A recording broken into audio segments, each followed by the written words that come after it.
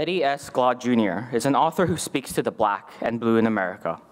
His most well-known books, Democracy in Black, How Race Still Enslaves the American Soul, and In a Shade of Blue, Pragmatism and the Politics of Black America, take a wide look at black communities and reveal complexities, vulnerabilities, and opportunities for hope. Hope, that is, in one of his favorite quotes from W.B. Du Bois, not hopeless, but a bit unhopeful. Other muses include James Baldwin, Malcolm X, and Bobby Blue Island. In addition to his readings of early American philosophers and contemporary political scientists, Glaude turns to African American literature in his writing and teaching for insight into African American political life, religious thought, gender, and class. Langston Glaude is a junior at Brown University majoring in Africana Studies. His studies primarily focus on the prison industrial complex, particularly prison and police reform in the US, and institutional racism within criminal justice system, education, and politics. Langston has worked with many social justice organizations, such as the Dream Defenders, and interned with the Fair Sentencing Project at Harvard Law School. He plans to continue his social justice work well beyond Brown.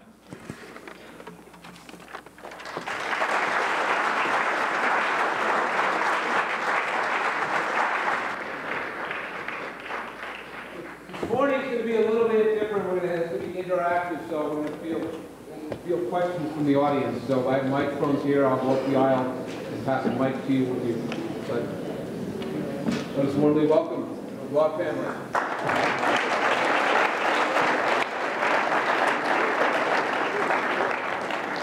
How y'all doing? Can you hear me? Yes. How about me? Yes. Good. It's been a minute since I've been in this area. I remember when I used to sit in seats just like this, man. This is crazy. So what we wanted to do is have a conversation with you this morning against the backdrop of the inauguration of the 45th President of the United States. For some of us, this day represents an extraordinary moment of transition in the country, a moment that portends some interesting possibilities. The reason why we were invited here, I suspect, is because at some point over the course of last year, I wrote a letter to my son after the murder of Alton Sterling and Philando Castile. And I wrote that letter to him in Time magazine, and he responded.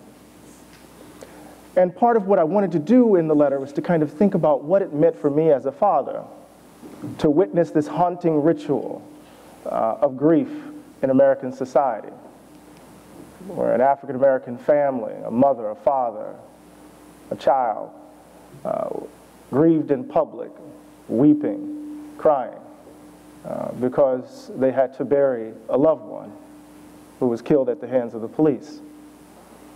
So I was trying to make sense of Alton Sterling's baby boy, who was about 15 years old at the time, sobbing uncontrollably on the steps of City Hall in Baton Rouge, and trying to make sense of Diamond Reynolds' baby girl, not 7 years old, not 6 years old, after Diamond Reynolds realized that Philando Castile was dying right in front of her, live on Facebook, and she said, "Mommy, it's okay, I'm here with you." What was in her?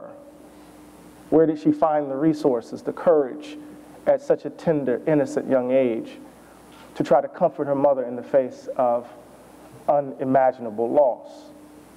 And oftentimes when we think about this stuff, when we think about the question of police brutality, when we think about the question of Black Lives Matter, when we think about the protest, when we think about the sit-ins, when we think about efforts to articulate a vision of American democracy and justice that fundamentally speaks right to the precarity of particular kinds of people and communities in this country, precariousness, right? A sense that you don't know if your baby, once he walks out the door, will come back home. Something that so many families in this country don't experience. What does it mean every time you're stopped by the police that you might be concerned that something will happen to you. Some families don't have that worry. They have unquestionable trust. And so I wanted to write this letter because at that moment, even though I was so happy to see the back of my son's head, that's a southern Mississippi way of saying I was so happy to see him leave the house to go to Brown, I wanted him back home with me. I wanted him back home. I wished he was 7 again because he loved me then. And I could protect him. And so I wanted to take that question of criminal justice, the issue of policing, and take it out of the abstract and make it intimate. Because oftentimes when we're dealing with people of color, oftentimes when we're dealing with black people, oftentimes when we're dealing with the question of police violence, we're dealing with abstractions. Not the human beings right in front of you. Not the people who are crying, not the people who are scared, not the people who are worried and concerned, right, who are grieving. It's an abstraction. It's almost like American theater. I'm going to give it to you in a minute, son. It's almost like American theater. You know, my favorite author, James Baldwin, I'm writing a book on him now entitled James Baldwin's America, 1963 to 1972, from Fire Next Time to No Name in the Street. James Baldwin says about America, he says it's like a monotonous minstrel show. The same old songs, the same old dance, the same old jokes. Bless you. We've seen the show or been the show for so long we could do it in our sleep.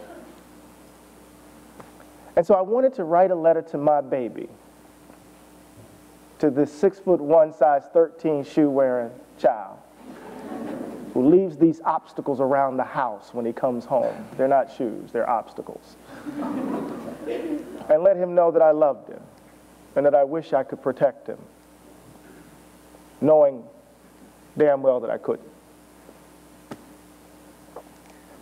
Well, it's always hard to go after Dad. Before I begin, I want to speak directly to students of color here in this room.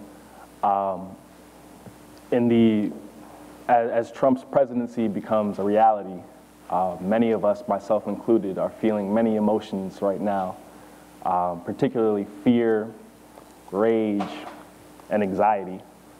I want to tell you all that you're not alone, to lean on each other, and to really hold those emotions, to keep them and understand them, and use them. Because now, more than ever, is the time that we, as a people, especially as young people in this generation, have to take action. That being said, I responded to my dad in his emotional letter, mainly because I'm doing the work right now in trying to get police reform.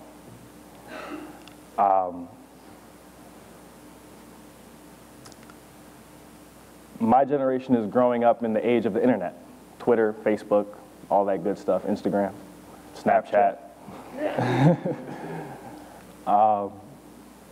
And as police brutality becomes a national issue, we are constantly bombarded with images and videos of Black death, of black people being murdered. But these aren't just abstract Black people far away in some distant land. For me, it was Trayvon Martin. When the Trayvon Martin killing happened, he was the same age as me. My favorite candy is Skittles. Who doesn't love Arizona tea? It spoke to me, that situation, because I remembered how often I would be followed in stores, how many times I was stopped by police officers fearing for my life, how many times I've witnessed police officers brutalizing my friends, family members. And it struck a chord in me to really take on this role of resistance and activism. I gotta tell the truth. Our generation is leading the movement. It's not Sharpton, it's not Jackson, it's not the people that you see constantly on TV talking about Black Lives Matter, it's us. We are on the ground doing the work. But the media, society doesn't show that.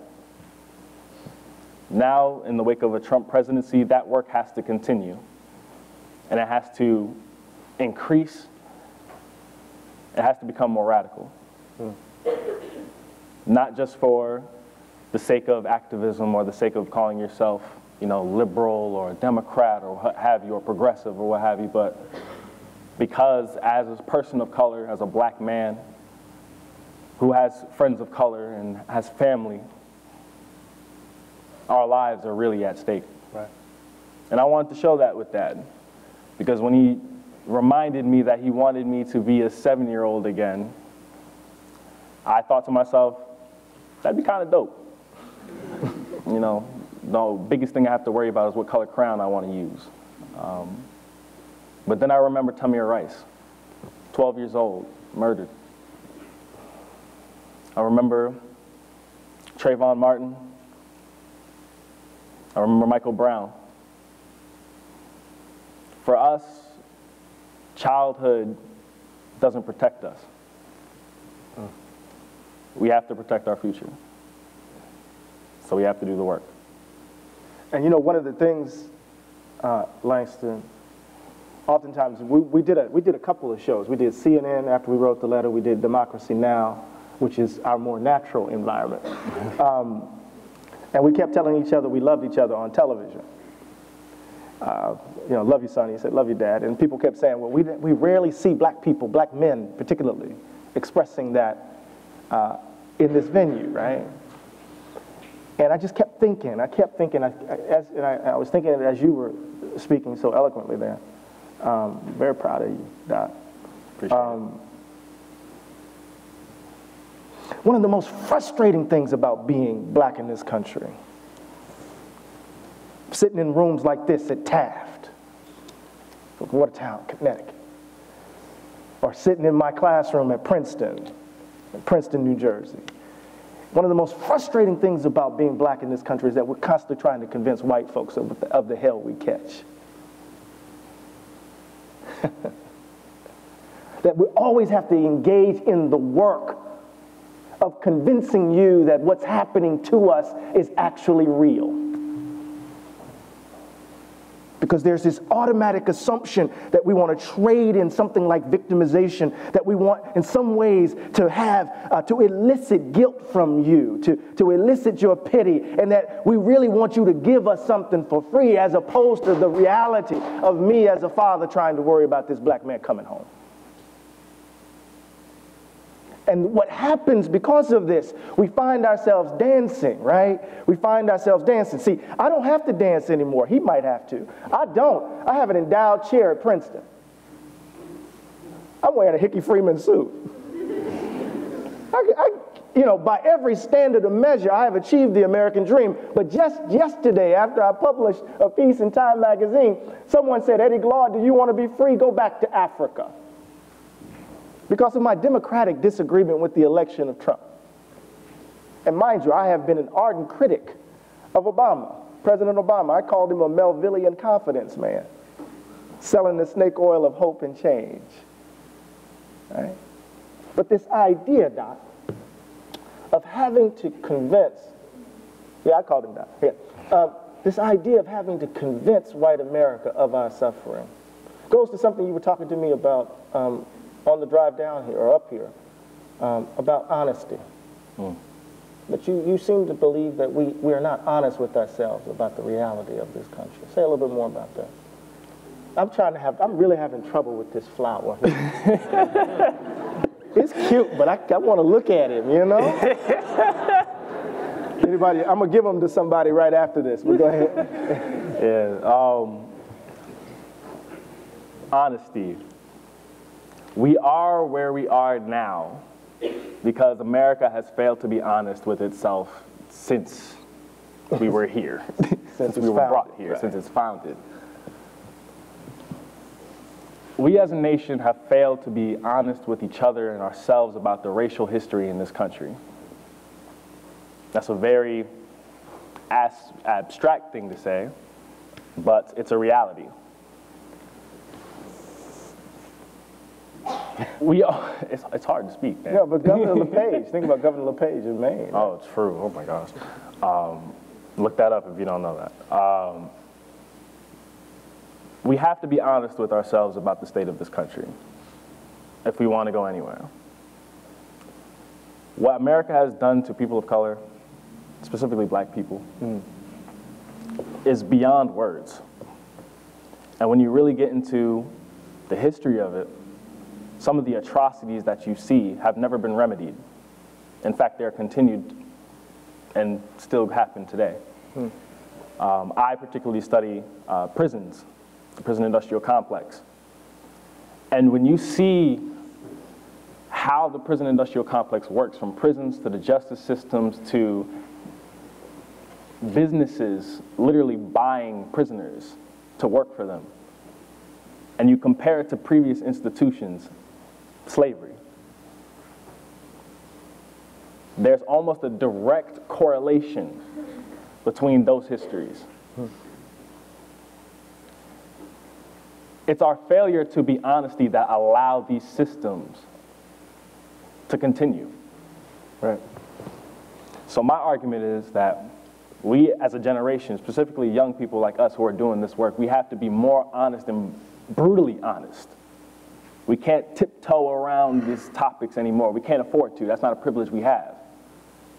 We have to face it. Right. And let me be clear, because I write about this in my book, Democracy in Black, right? So we can understand this. Right? We want to think about racial inequality. We want to think about racism in melodramatic terms, as if we're watching a soap opera, like All My Children, where you have the good people and the bad people that are readily distinguishable. And oftentimes what we do when we talk about race in this country is that we think about it in a melodramatic way, where we want to find and identify the bad actors. Those are the bad people over there who are screaming the N-word, who are embracing a form of white nationalism. Those are the bad folks. When in fact, racial inequality in this country is a cultural practice. Understand that language. Racial inequality in this country is a cultural practice. And let me use an analogy so that you can understand what I mean. I believe the planet is actually getting warmer. How many of you believe in climate change? Thank God Taft is educating you. Y'all can laugh, shit. Right? That climate change is actually happening. This is the way I teach at Princeton. So, climate change is actually happening. But if you look at my lifestyle, if you look at the choices I make, you would think that I believe the planet is just fine. Look at my house. Look at my car. Look at my light bulbs. All the choices I make suggest that I believe that the planet is just fine. Right? So we tend to think of racial inequality in the way that people are consciously, intentionally engaging in racist acts. So we want to find, as we do in the law, intention, right? That somebody is intentionally discriminating against someone. But when you think about it as a cultural practice, it's not about bad people and good people. It's about the choices we're making day in and day out. There's a reason why Taft looks this way. There's a reason why black unemployment in this country is always twice that of white unemployment. It's not because black people are lazy. It's because for much of our history, we had a dual labor market. There's a reason why black wealth is what it is compared to white wealth. It's not because black people don't want to work, aren't working hard. It's because we've had a dual housing market, right? Where black folk didn't have access to homeowner loans, right? That we didn't have access to resources as the American middle class was expanding, precisely because Southern legislators in cahoots with Northern legislators blocking black folk from access. And it's not about black people, right, being overly criminal, right? It's about our communities being overly policed. I always say at Princeton, if Trenton police or Princeton police showed up at Princeton on a Thursday night and police Prospect Street the way they police Trenton, it would be a very different courtroom on Monday morning. Y'all understand what I'm saying to you? So it's a cultural practice. People aren't saying, I'm not racist, I just want my kids to go to a good school. What does that usually mean? Social science data shows that it means, when we say that, that most people are asking the question, how many black and brown kids go to that school? That's why America's schools are as segregated today as they were in 1955. Driven by residential segregation patterns, because we've never enforced the Fair Housing Act of 1968, and now Ben Carson thinks that the Fair Housing Act of 1968 was, in fact, a socialist doctrine. And he will now run HUD. Right? So when we think of racial inequality as a cultural practice, evidenced in our habits, driven by our fears, this is not about white against black. Don't get uncomfortable. I hear you moving. It's not about black against white. It's about all of us being honest with ourselves, right? And understanding that there are people, human beings, right in front of you. Not abstract black people, not abstract illegal aliens, whatever that phrase means, not abstract people who are in same-sex loving relationships, not abstract human beings, but real, breathing people who love, who are wounded, who hate, who experience joy, who laugh, right, who cry. Does that make sense to you? Absolutely. And I think one of the big things that I want to stress is that racism is not an ideology. Racism is a practice. It's a cultural habit. Microphone. This tends to follow me when I speak around the country, so go ahead. It's a cultural habit, right? You don't have to be consciously racist to be racist. That's how you see constantly all these different accidental racist incidents happening across the country. Yeah, good. It's not, we have to racism is not something that you can just say, I don't believe in racism or I'm not racist. You have to constantly work at it. It's something that you have to constantly practice to not be, right? Because racial habits and racism is embedded in the very fabric of American life and the very fabric of American society. It's literally the foundation of almost every institution in this country. You can find some linkage to racism.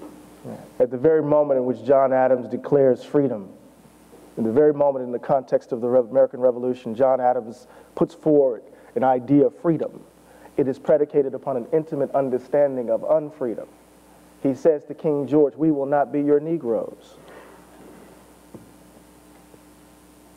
We will not be your Negroes. There's a sense in which this contradiction has been at the heart of this country since its inception. And the question is, how are you going to engage it? The question is how you will confront it, right? The question is how you're going to engage it. James Baldwin says, it is the innocence that is the crime.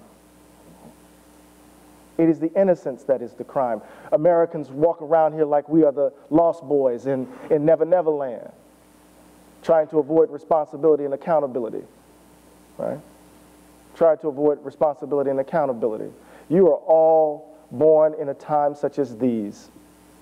You are the same age as my son, many of you, or you will be on your way to places like Brown or Duke or Yale. I had to mention it for headmaster.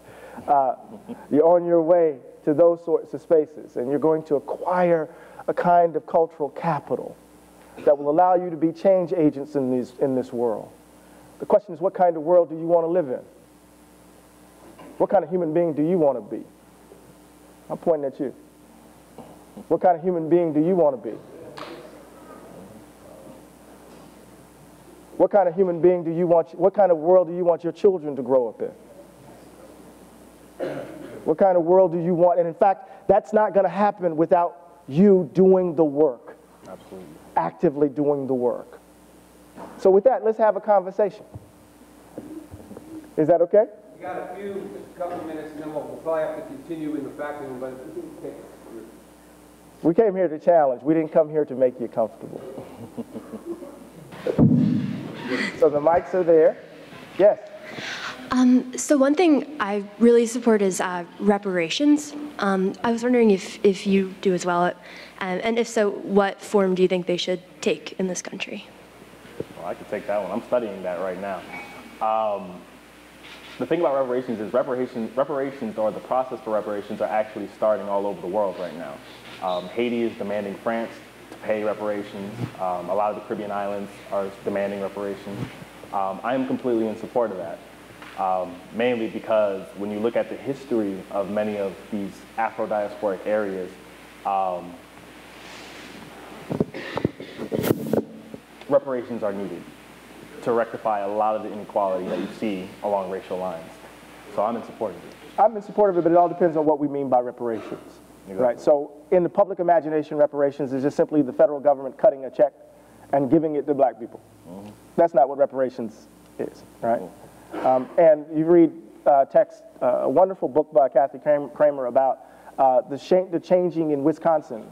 Part of the underlying tension in the country, particularly among white working class folks, right, is that they believe that the federal government is taking things from them as they work harder and are receiving less, as they bust their behinds, right, and can't imagine that their children will have a better life than them, as they're busting their behinds and their houses aren't worth anything, that the big federal government is taking money from deserving people and giving it to undeserving people. Right? And at the heart of this is this kind of economic insecurity that's bound up with a sense of resentment. So we have to think about reparations in a much more expansive way, because what we do know is that racial equality is not a zero-sum game. Right? And until we get rid of that view that racial equality is a zero-sum game, we will always find ourselves over and over again confronting the backlash. So reparations has everything to do with for me, in terms of actual policy that will address, right, the fundamental inequality in the jobs market, in the labor market, the fundamental inequality that we see in the housing market, right, the fundamental inequality that we see in public education, right?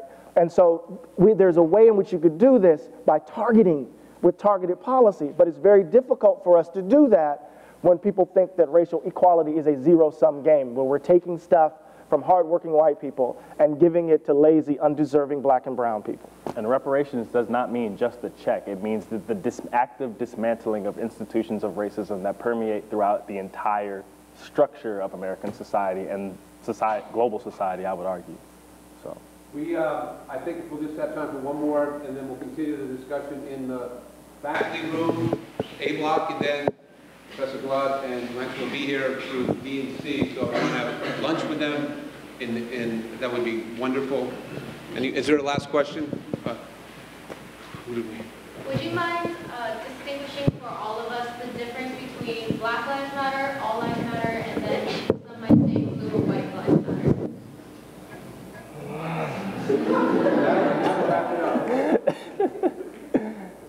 You want to take that one? Yeah. All lives matter.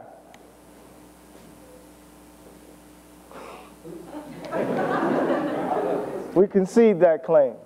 Of course they do. All lives matter. Of course they do. Black life is a part of the world that we live in, that we inhabit. And people who say all lives matter in response to Black Lives Matter are folks who are in some ways refusing to look the specificity of suffering squarely in the face. Period. And let me be very, very clear, right? When people say all lives matter in response to Black Lives Matter, that's like saying, in effect, right, lungs matter when you've been diagnosed with pancreatic cancer. Right? The body matters, right? But there's specificity. There's a specificity of suffering. And part of that claim is designed to get black suffering out of view, right? To move it out of view, right? And to be honest with you, it gets on my last nerves. But go ahead. Mm-hmm. That's for sure. Black Lives Matter is not a statement that repudiates. Refutes, I'm repudiates. Repudiates and refutes. Repudiates. There you go. Mix up of words there. I'm still learning. It's not a statement that repudiates the fact that all lives matter. We say it because we're living in a country that constantly tells black people that their lives do not matter. So to say Black Lives Matter is to directly challenge the racial practice that states that Black lives do not matter in this country. Let me give you an example of what we mean, right? Really quickly, right? So usually when people invoke all lives matter in response to Black Lives Matter, the first thing that they talk about is black on black crime. Y'all heard, right? And we know that black on black crime is a category that's created in the context of the 1960s civil rights revolution as a way to counter a certain kind of claim that's being made. Now let's think about this. Most of crime in the United States actually takes place among groups that live with each other. So 80+% of white crime is white on white crime. Do we have a category called white on white crime? Do we have a category like white on white crime that accounts for what's happening in Appalachia? Do we have a category of white on white crime that accounts for what's happening in the rural areas of Maine, the rural areas of North Dakota and South Dakota, or Idaho, or Iowa? A category like white on white crime. Remember, 80+% of crime in white communities is, in fact, white on white crime. Black on black crime at 90+%. Having everything to do, both of those statistical moments reflect what? Deepening residential segregation. That we don't live with each other. That our neighborhoods, 73, 75% of white associations are entirely white. The folk you hang out with, the folk who come over your house, the folk you spend Christmas with, the folk you break breakfast with, have Thanksgiving with. 75% of our associations are homogeneous. We're a segregated community. So if we want to get rid of black on black crime, we don't need someone like Rudy Giuliani telling us to socialize our children better. What we need are integrated communities, and then maybe we could prey on each other. You see? So part of what we're saying is that all lives matter reflects this evasive move. It's the dance. It's the dance that gets in the way of us actually addressing the fundamental contradiction that blocks the genuine achievement of democracy in this country. And with that, we know you got to go to class. Langston and I would like to thank you. Thank you.